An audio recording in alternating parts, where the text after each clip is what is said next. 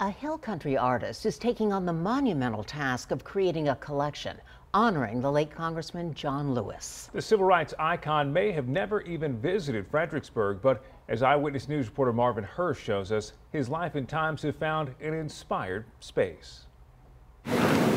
What may seem like a scrappy house in the Texas Hill Country is the unofficial art institute Hi, Marvin. of Jonas Perkins. Yeah, I'm ready. I gotta put my hat on. He's assembled a body of work I started with a little piece of clay with this friend of mine. that has brought him to a moment Since 1970. he never thought he'd get his hands on. He's my hero because he did it for real. The 73-year-old is working on an art collection honoring the late Congressman John Lewis. Get out there and push and pull until we redeem the soul of America. Piece by piece, he's creating a 13-foot monument of Lewis. The soundtrack of his inspiration is an interview between the late Gwen Ifill and Lewis about the 1963 March on Washington. We do not want our freedom gradually, but we want to be free now.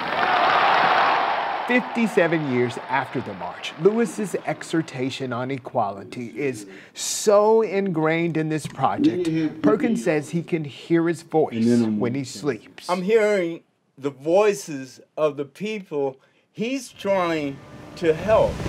He recalls the same process when he sculpted San Antonio's Korean War Memorial, one of his many recognized projects. I like to take that spirit that I see and feel, and then maybe you see and feel, and then find a suitable body. At least 5 mosaics are also a part of Lewis's collection, which Perkins hopes will find a permanent home in the late Congressman's district in Atlanta. I keep calling him a little big man. Perkins says the artful tribute is inspired by the fiery teen who walked into a beating on Bloody Sunday.